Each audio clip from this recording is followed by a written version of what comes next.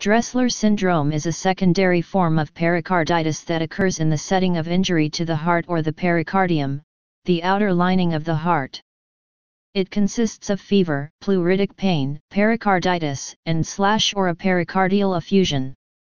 Dressler syndrome is also known as post-myocardial infarction syndrome, and the term is sometimes used to refer to post-pericardiotomy pericarditis.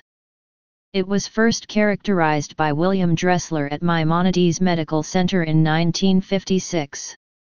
It should not be confused with the Dressler syndrome of hemoglobinuria named for Lucas Dressler, who characterized it in 1854. Presentation.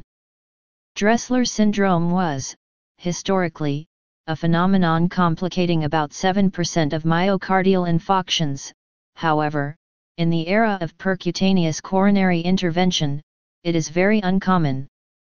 The disease consists of a persistent low-grade fever, chest pain, usually pleuritic in nature, pericarditis, usually evidenced by a pericardial friction rub, and/or a pericardial effusion. The symptoms tend to occur 2-3 weeks after myocardial infarction, but can also be delayed for a few months.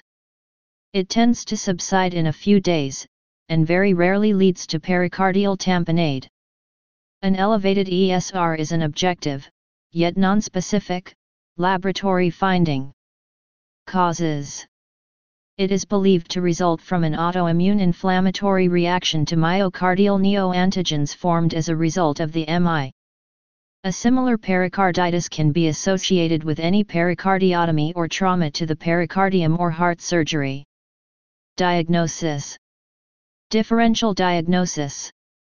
Dressler syndrome needs to be differentiated from pulmonary embolism, another identifiable cause of pleuritic, and non-pleuritic, chest pain in people who have been hospitalized and/or undergone surgical procedures within the preceding weeks.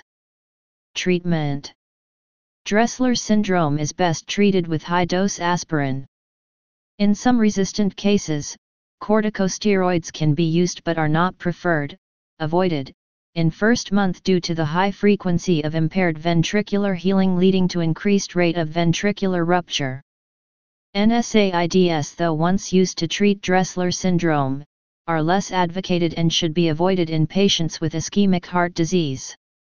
One NSAID in particular, indomethacin, can inhibit new collagen deposition, thus impairing the healing process for the infarcted region. NSAIDs should only be used in cases refractory to aspirin.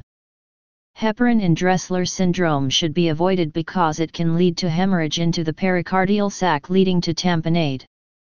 The only time heparin could be used with pericarditis is with coexisting acute MI in order to prevent further thrombus formation. Please subscribe and thanks for watching.